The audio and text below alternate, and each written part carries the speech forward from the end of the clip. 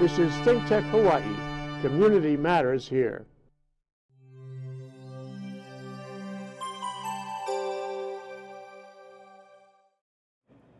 It is the noon hour on Thursday, folks. Ted Ralston here in downtown Honolulu, overlooking Waikiki right now, as a matter of fact, on our show Where the Drone Leads, where we bring to our public news and information that's relevant and exciting about the emerging world of drones.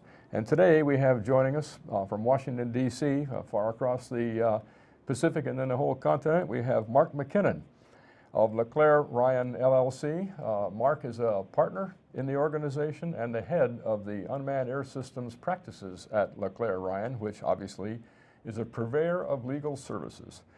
Mark, thanks for joining the show today.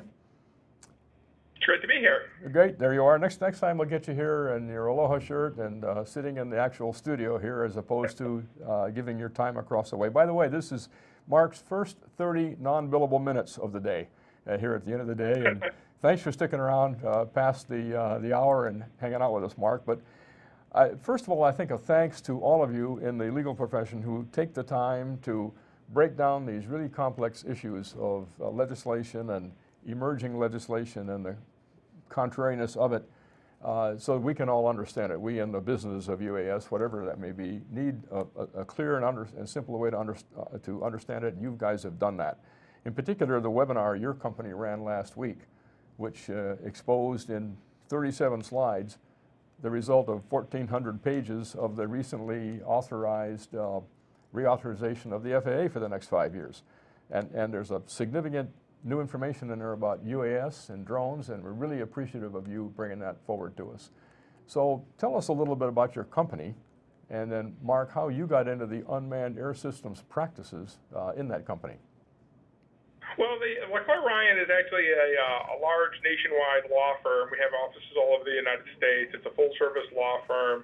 Every type of law imaginable, white-collar crime, civil actions, government contracts, a little bit of everything. I'm part of the aviation practice, and I've been practicing aviation law for about over 25 years now.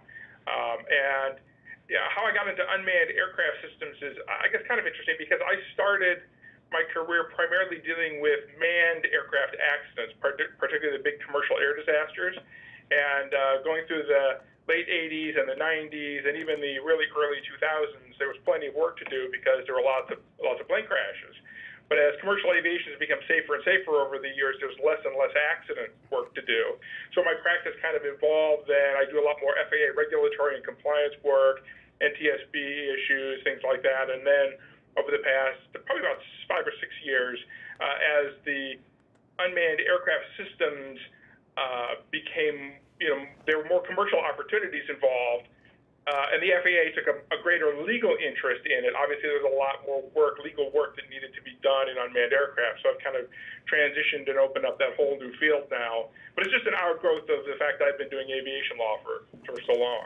What's most interesting is, as you said, the FAA taking the actions it's taking and the interest it's taking, of course driven by Congress in many respects, but paying attention to UAS in a way none of us could ever have imagined.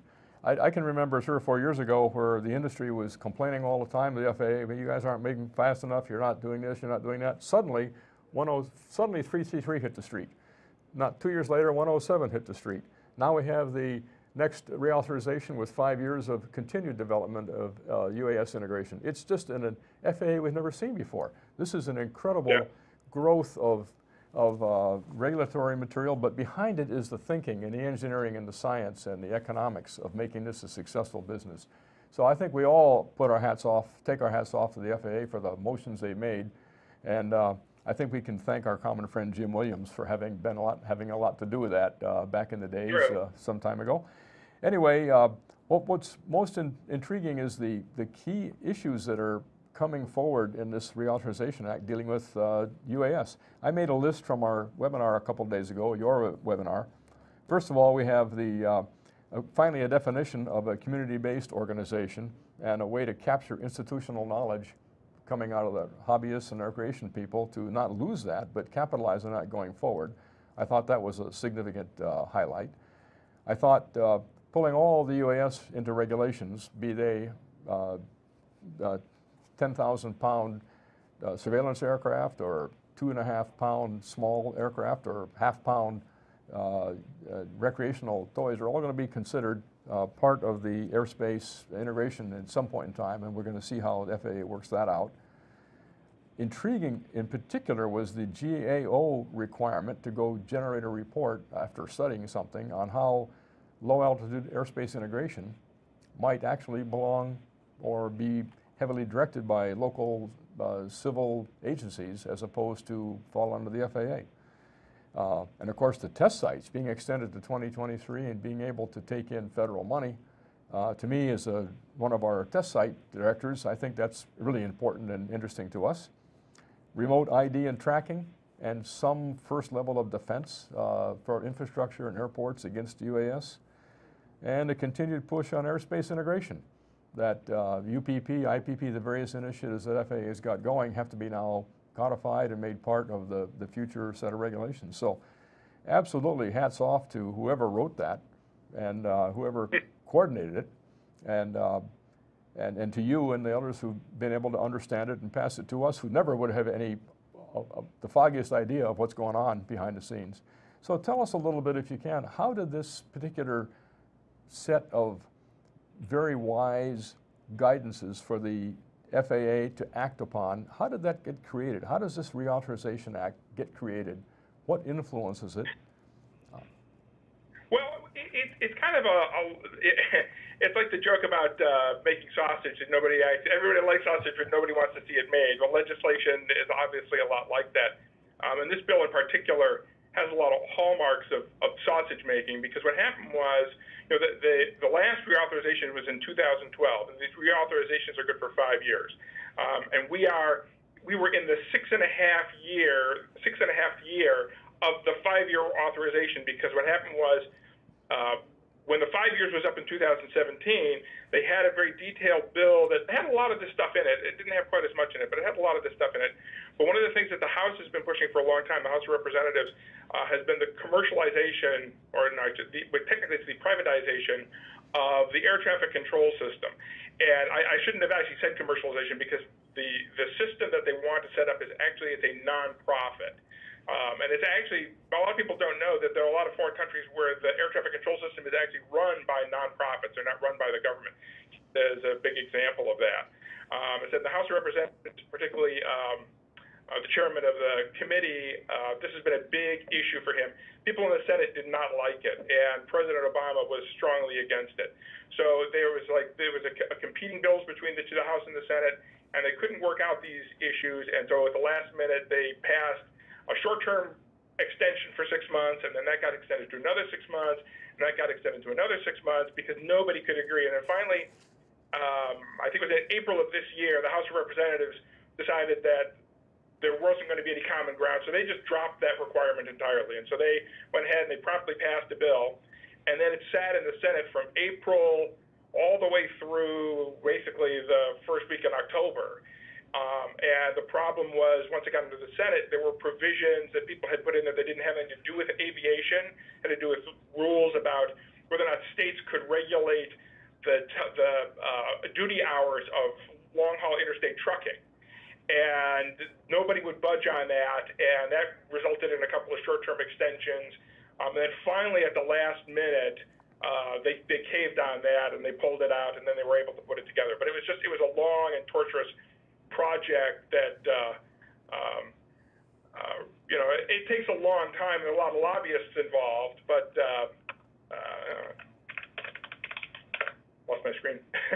A lot of lobbyists involved, but ultimately we got the bill we have. Well, that's great, but once again, the content in it is pretty good. You talked about the privatization having gone away, which then opened the door to the success of the bill going through, but still, somebody had to create the content. Somebody had to figure out that we're going to deal with, for example, the test sites. Someone had to figure out we're going to deal with remote ID and tracking.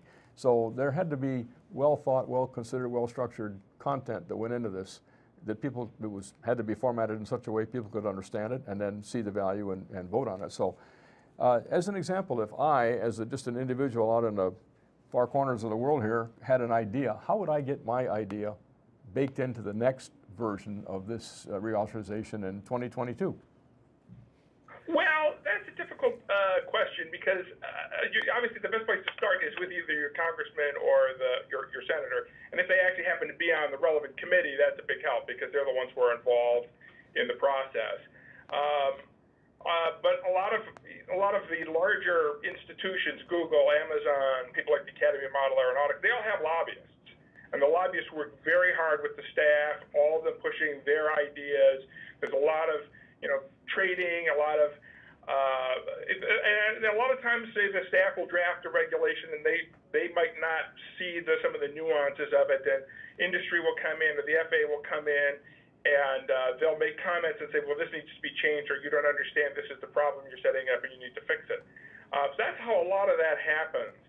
The ability of an individual to directly influence it obviously is pretty limited. But your ability to basically get in front of a congressman and get his attention and have you take him seriously. I can see some congressmen are better than others. In addition, each of the committees do have staff, have career staff who work on these issues, and they're actually pretty knowledgeable. If you can contact some of the staff, sometimes they'll listen to what you have to say, particularly if you have something important to say. So that's primarily the best ways to get involved. Okay. I just wanted to make a comment. I don't know if you saw the subtitle come up, but we labeled this episode Leaping into the Future, reacting to all the changes that are coming in the consolidation of thinking in the UAS domain, and we called it that, not quite fancifully, but relative to the speed and pace at which regulatory material has been developed in the past on UAS. What we see here is truly leaping into the future, because we're looking at basically setting the stage for beyond line of sight and a much improved waiver situation and true integration. So if you were to think about the elements that are affecting UAS in this reauthorization, tell us what you think is going to occur now that the FAA has been given this guidance, which is the reauthorization. Now they've got to do something with it.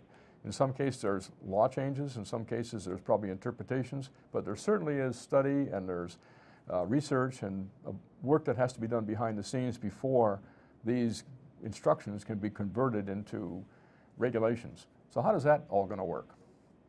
Yeah, well, what's going to happen, I think there are some rulemakings that are going on, and there have been some impediments to them. The big one was, I don't know if you remember, I guess it was over a year ago now, there was a lot of work that was done on the flight over people rule. And the flight over people rule, originally they started as the micro UAS rule, and then they converted that because they realized it wasn't going to be dealing with micro, it was going to be dealing with what are the rules for flying over large assemblies of people. And they did a lot of work on that. They had an ARC, an aviation rulemaking committee that met and came up with some very good recommendations. The FAA had a draft rule. The draft rule went to OIRA, which is one of the entities at the White House, which reviews regulations, and they take comments from stakeholders and they take comments from other governmental agencies before the public basically gets to see it. And one of the big issues was law enforcement chimed in at that point and said, we don't want you to come up with a rule for flying over people because we think there are security issues with it. And the main one is, right now, if there's a drone that's sighted over a mass assembly of people, we know it's not supposed to be there and we can take action. With the rules that you're thinking about coming up with, which are performance-based, we won't be able to tell if we see a drone, is it a good drone, is it a bad drone, how do we gauge intent? And so they said, unless you come up with a way for remote identification of unmanned aircraft, we really don't want you to do this. And that's why it's been probably close to 2 years now, where that then was completely taken off the table. And that component, that remote identification component, has been one of the major holdbacks of flight over people. And of course, remote identification also really is an impediment to beyond visual line of sight, because unless you can remotely identify aircraft, it's difficult to coordinate aircraft in the airspace. So I think one of the things that this does, and we talked about, you mentioned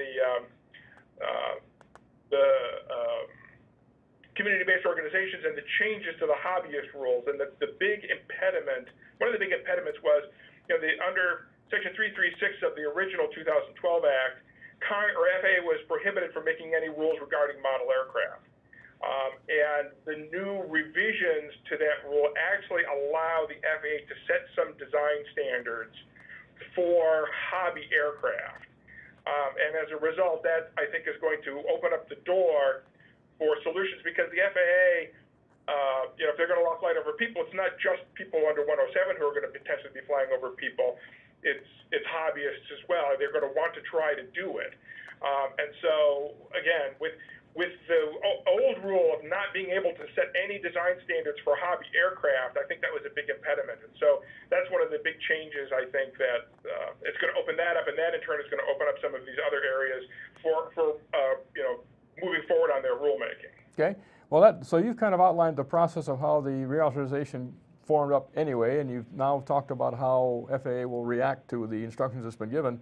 When we get back from our first and our only 1-minute break here, let's talk about the specific items that affect UAS and sort of a look forward to what we might expect coming out of that in 1 minute. This is ThinkTech Hawaii, raising public awareness. I'm getting older. Do I need to worry about falling? Yes, you do. Each year, 1 in 4 people 65 and older will experience a fall, and many will be serious. The majority of falls happen at home, so remove things that could make you trip and install handrails to keep you steady. To learn more about the steps you can take to help prevent a fall, please talk to your doctor. You can also visit aarpfoundation.org or medicaremadeclear.com/falls. This message was brought to you by United Healthcare and AARP Foundation. Welcome to Sister Power. I'm your host, Sharon Thomas Yarbrough, where we motivate, educate, empower, and inspire all women. We are live here every other Thursday at 4 p.m. and we welcome you to join us here at Sister Power. Aloha and thank you. It is still Thursday noon hour, folks. Ted Ralston here in Honolulu, and joining us from far across the sea after the sun has gone down, I think over there in Washington, D.C., we have Mark McKinnon of LeClaire Ryan LLC. Mark is a partner in the law firm and the head of the unmanned air systems practice within that law firm. And the fact that you even have an unmanned systems division within the law firm, that alone says a lot about the emergence of this business, Mark. So we thank you for taking your evening time and coming on with us here. We spoke before the break about how the Reauthorization Act was formed, what the content in it is, how the content was sorted out by various forces, and now we have, if we can, talk about the specific items that are going to affect UAS in the big picture and what we might see coming out of them, and maybe even some idea of the timing. So if I can work with this list here, we talked a little bit about before the break about the definition of a community-based organization and the way that pools institutional knowledge and goes forward. That just looks like it's positive all the way around. I don't see any downside or any confusion about that. Do you? No, I don't. One of the interesting things I think coming out of it going forward, though, is the requirement that they all be, if you're going to be certified as a community-based organization, and you're going to have two things about it.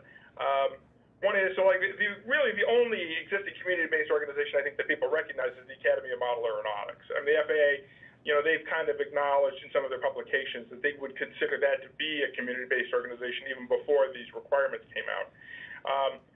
But under the old Section 336, if you were a hobbyist and you were flying under the community-based organization's rules, community-based organization had basically its own safety code, and that's what you had to follow. Now, part of being defined as a community-based organization, it gives the FAA actually a say in how the community-based organization creates its safety code. So even though you're working under the auspices of this private entity, the private entity is going to have to take input now from the FAA when it creates its safety code. So I think that's actually one of the other big changes in it. And the other one is interesting is the requirement that it be a nonprofit. Now, Academy of Model Aeronautics is a nonprofit, but I think there was some questions. People thought that once the FAA created a system where you could be recognized as one, you would have for-profit businesses that would declare themselves this, and that's basically foreclosed. You basically have to be a nonprofit, and you have to qualify as a 501c3 under the Internal Revenue Code to do that. So it's going to be a little bit more limited. Well, the other thing I think about that is that now there's a compliance requirement that all users, all recreational people, educational people, whoever they may be operating under that rubric are going to have to conform and comply with whatever those terms are.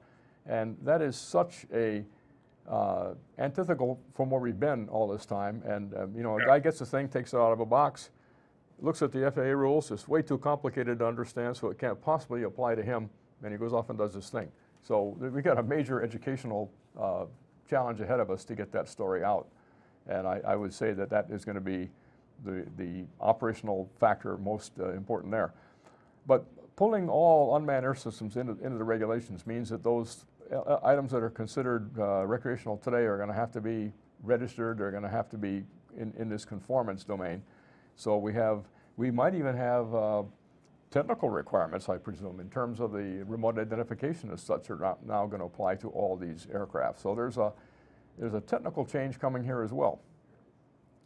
Yeah, I think so. In particular, I think the FAA has more flexibility. It can define weight classes. So my guess is there probably will be, you know, for some of the things like remote identification, there probably will be a lower limit, either of performance or weight, where that performance that won't be required.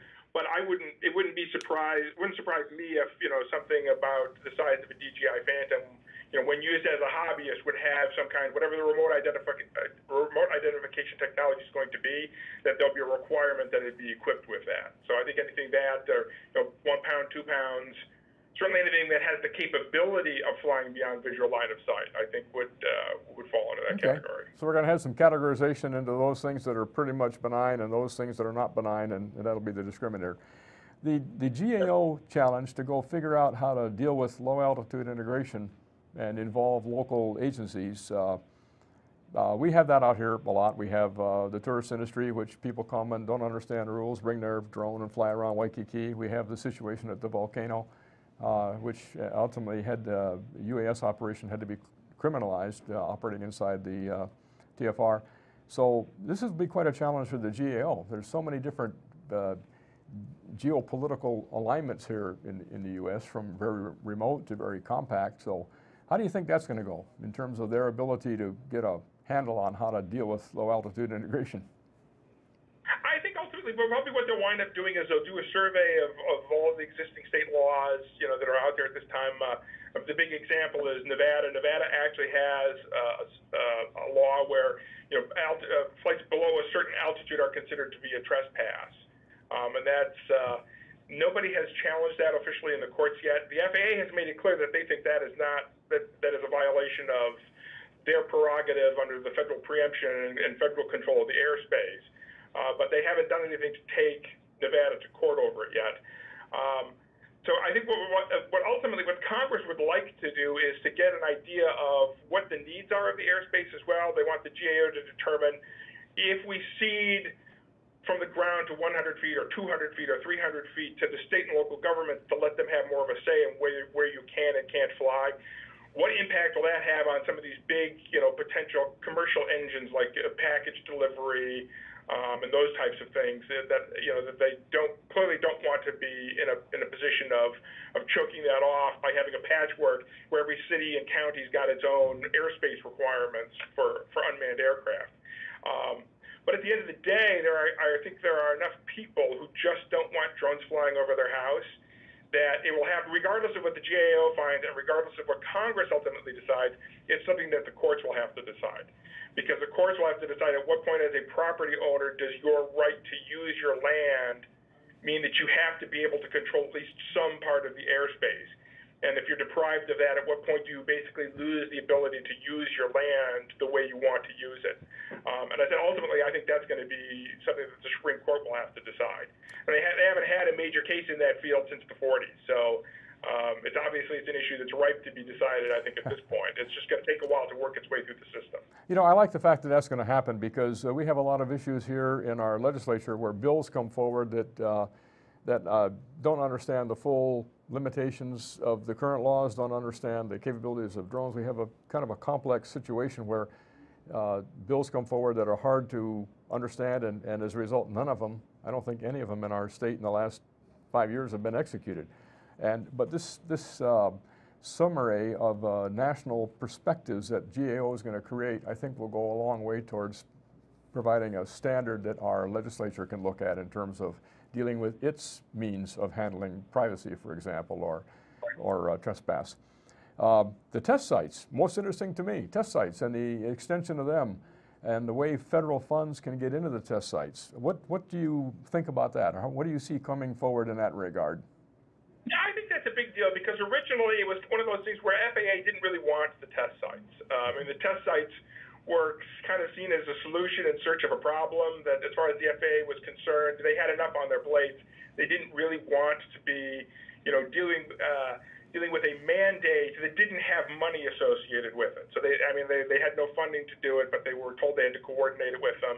And they said, I think, certainly before the test sites were up and running, there was a lot of resistance at FAA.